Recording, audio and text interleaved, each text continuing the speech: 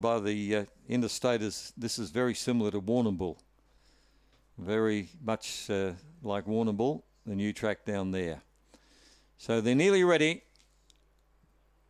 Favourite coming out of box one. He may not lead, but he'll be finishing the race off strongly. Lights on. They're off. And Victor Braden was beaten out by Lockie Swift, showing good speed. Out wide was Jitterbug. Jitterbug will clear the field on the first turn, but there's the big fellow breathing down her neck. That's Victor Braden. They're followed by Pretoria Sun along the rail. Out wide on the track, Gem Tree Ablaze. They wheel a corner, Jitterbug in front. Gem Tree Ablaze is coming home hard with Victor Braden and Pretoria Sun. Victor Braden will just get there, half ahead. 2 in second place, Gem Tree Ablaze. Zipping Francis would have won in 2 more bounds. It flew. Then Pretoria Sun close up. They're followed further back in the field by Jitterbug. And back behind them, we had Sketchy Cathy and company with Alingaragi.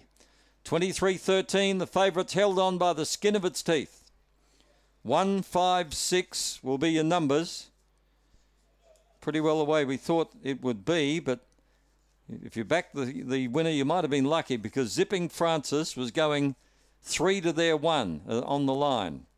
Would have picked them up in another couple of bounds. Your numbers are 1, 5, 6, 2.